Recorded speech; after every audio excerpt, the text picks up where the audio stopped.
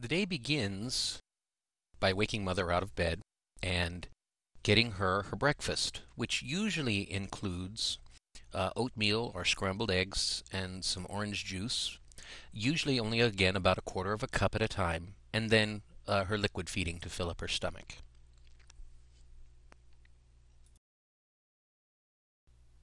Part of our regular routine after breakfast is to change my mom's diaper.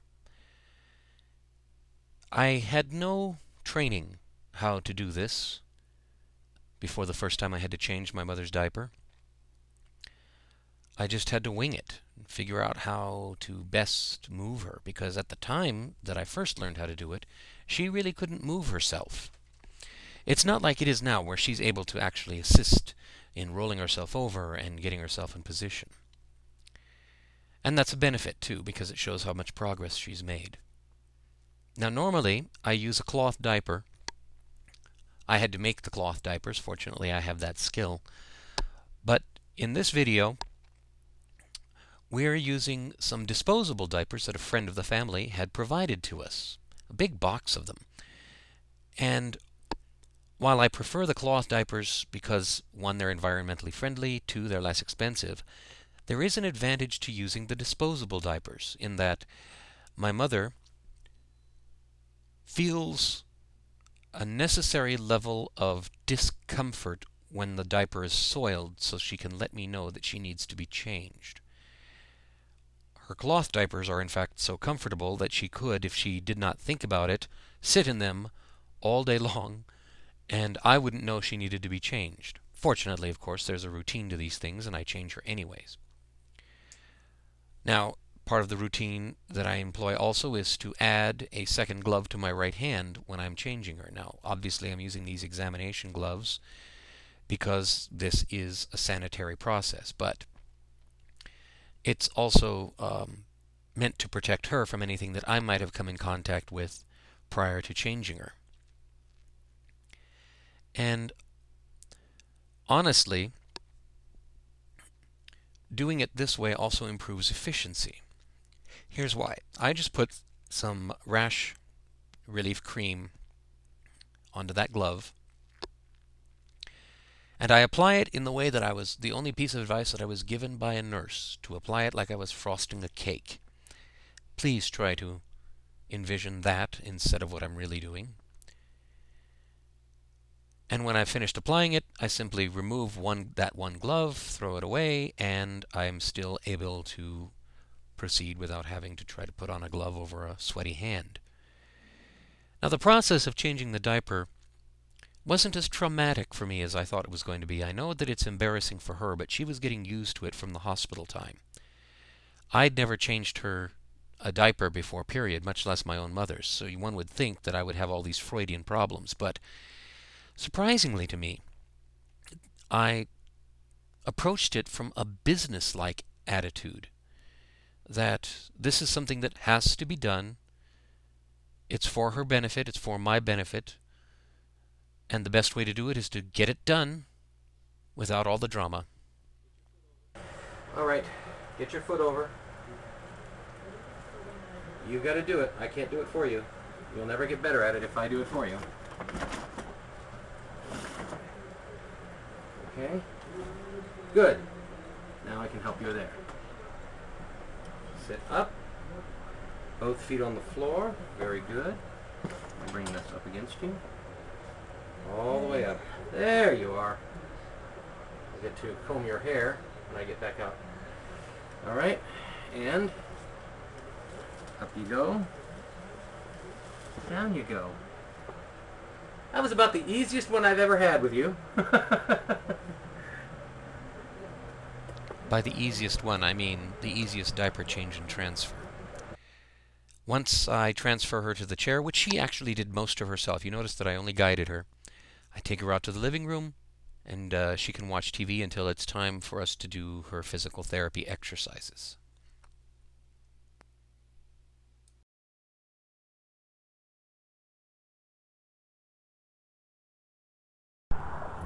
Well, as you might imagine, one of the things that being a caregiver involves is laundry. lots of laundry, actually.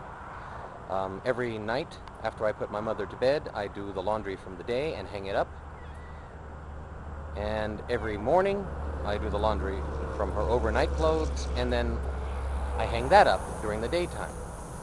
What that does is it sets up a rotation so that at just about all points during the day, over the course of at least 2 days, we have dry clothes and dry items. Now, for instance, this is one of the cloth diapers that I had to make for my mother. I made cloth diapers not because of a lack of disposable diapers available, but because it was really first very expensive to buy a whole bunch of disposable diapers every month. And for the price of 1 month's worth of disposable diapers, I was able to construct enough washable cloth diapers.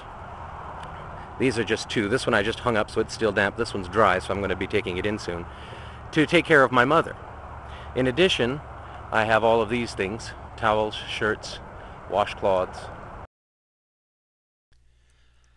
After I've finished hanging up the laundry and putting my mother through the exercises that were left to us by my mother's physical, occupational, and speech therapists, it's time for lunch. And lunch is a far simpler affair than breakfast. She doesn't like to eat solid food at lunch, probably because of any discomfort she feels when she's eating it in the morning due to the needle sticking into her stomach through the tube that I'm pouring her lunch into. But at the very least, I have an opportunity to just sit down, take a few minutes to watch TV with my mother, talk to her about things. She can't speak back, but she understands what I say, and she can communicate with gestures and other forms of nonverbal communication. And then at the end of the feeding, I finish up with water. This not only rinses out her tube and hydrates her, but it also allows for other bodily functions to happen more, shall we say, smoothly. And I will leave it up to your imagination to decide what those functions are. The water is prescribed at 200 milliliters. I usually give her about half that much more. You know, there are times in the daily care of my mother where I simply have to go to the store. And since both of our cars broke down over a year ago, going to the store means literally hiking 1.7 miles from where we live to either Walmart or Vons up here on the west side. We're going underneath the freeway right now. Or 1.5 miles to Stater Brothers on the lakeside. And so, as you see, I have a big full-frame backpack on. I'm wearing a wicking compression shirt. I have my walking stick, cold water. Now today I have to get a lot of things. That's why I'm wearing my full-frame backpack. It has two extra compression bags. But usually when I'm going, I just have to get 1 or 2 things, and then I can wear a lighter weight day pack that has a camelback bladder in it for hydration. And I like that. Sadly, on this road, there's not a whole lot of room to walk. That's not much of a shoulder, and in a moment you'll see it gets even smaller. Why did the chicken cross the road? Because that's where the shoulder was. Granted, it's not much of a shoulder, but it's better than having to negotiate a 6-inch swath between the road and that guardrail. You can see some of the reason why I had to bring this walking stick with me. I mean, nice drop-offs like that, and lots of brush where snakes can hide, and it is rattlesnake season. Although this side of the road is wider, it's not necessarily safer. The cars whizzing by me sometimes leave me little more than 2 feet to 3 feet. Fortunately, that one that just passed by there was kind enough to move all the way to the center and put themselves in danger rather than myself. But up here you see one of the other hazards that I have to deal with.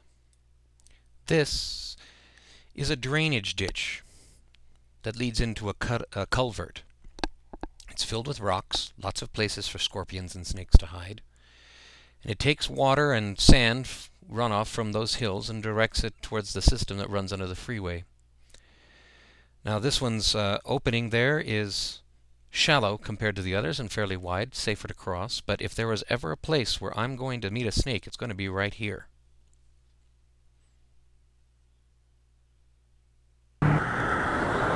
Just past those apartments right over there is my destination. Now I've crested the top of the hill. On a nice smooth sidewalk now that we're in a developed area. This is a nice part of my walk. It's also the part of the walk where people see me for the first time and they think that I'm walking for my health because I'm carrying a stick and a backpack while walking on a sidewalk. I don't quite understand that I had another 1.5 miles before this of nice rough country.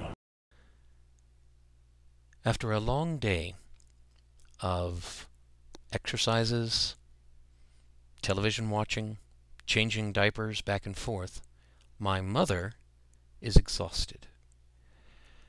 Yes, her stamina has been reduced severely after the stroke. So at 10 p.m. every night, which was, by the way, the normal time she went to bed before the stroke, I take her out of her living room chair and put her in a wheelchair and scoot her into the bedroom. Taking her to bed at exactly the same time that she did before the stroke also maintains normality, a continuance of normality in her life, so that she doesn't feel so out of sync with the rest of the world, which is a common problem after strokes. Fortunately, as I mentioned earlier, she's able to help a lot now with moving herself from the chair to the bed and back. All I have to do, as you see here, is lower the bed to a level that's easy for her to transfer out of the chair and not have to stand up to get into the bed.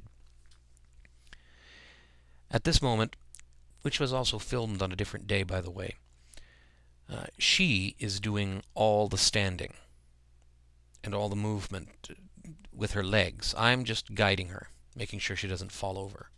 And yes, she was wearing one of the cloth diapers I made. That's her royal purple cloth diaper made with microfiber fleece and lined with velour, because that's the only fabric I had on hand at the time. Once I get her laying down, as in this case you see, and get her feet up on the bed, she utters a sigh of immense relief and almost immediately starts falling asleep. So I have to work quickly to adjust her position in the bed so that when I lift the head and the foot up with the motor, it doesn't pinch her. But I have to still raise and lower the bed itself using a hand crank, which sometimes makes me feel like a mad scientist. But once this is done, she gets fed and goes to sleep.